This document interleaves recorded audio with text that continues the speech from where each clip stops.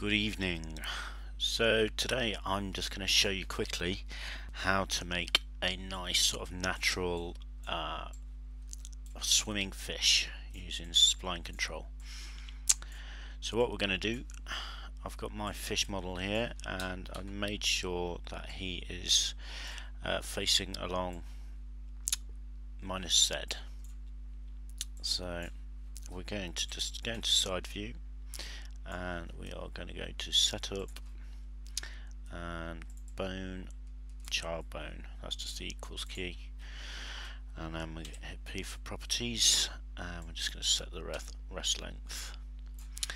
Now if I just press the equals key again, that's going to create another bone, so keep doing that until I've got enough, and then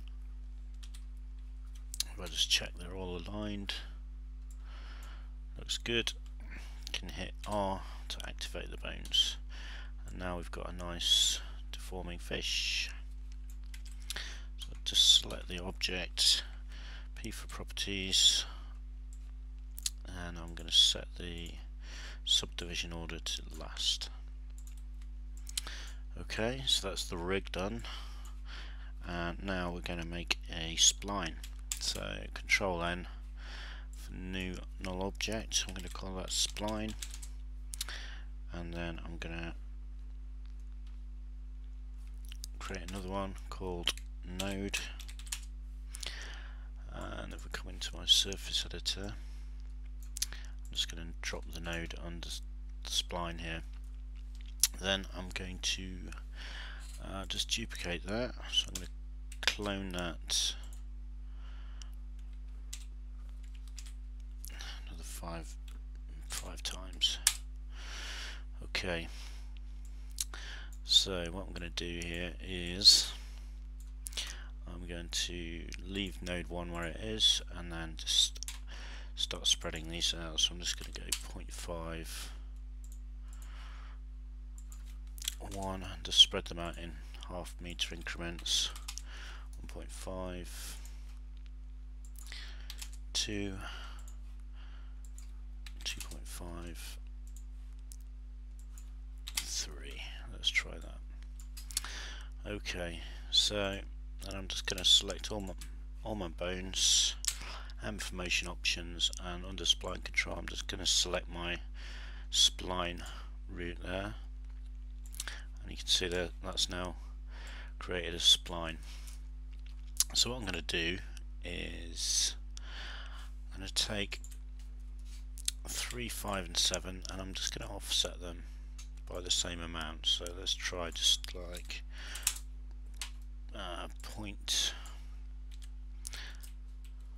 100 mil, and that should give us a nice kind of wave in our fish animation. So now that that's set up, all we want to do is select the first bone, and you can see here as we drag in Z, that will move it along the spline. So all we need here is 2 keyframes, hit play, and we get this really nice smooth animation. So that's all great, but what I want to do is create a looping animation to use for something else like flocking or something like that. So what I'm going to do is my first keyframe, I am going to place my fish on, let's try about there, so that's 2, and we're just going to come to like 30 frames here, and then I need to be at 1, and you can see because we've made the control points the same position, we should have pretty much the same pose in both points. So if I just come to top down now with that bone centered, it should just look like he's looping there. Okay, so that looks pretty good. So what we need to do now is just bake the bones. So I'm just going to select all the bones and I'm going to come across to MF Motion Baker, and you can find that on the Mental Fish website.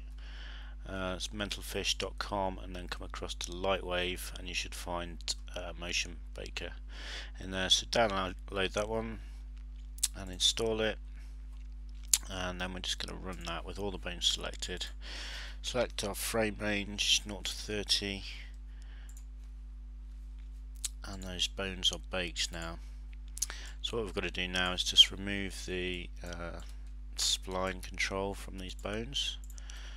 So motion options, just hit the cross here for spline control, and then we play the animation and we should have exactly what we had before.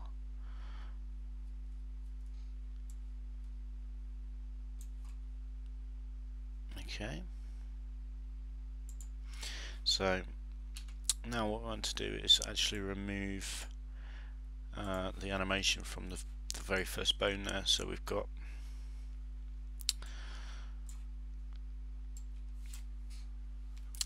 this Z keyframes here. I'm just going to delete those and set that to 0. Now hit play.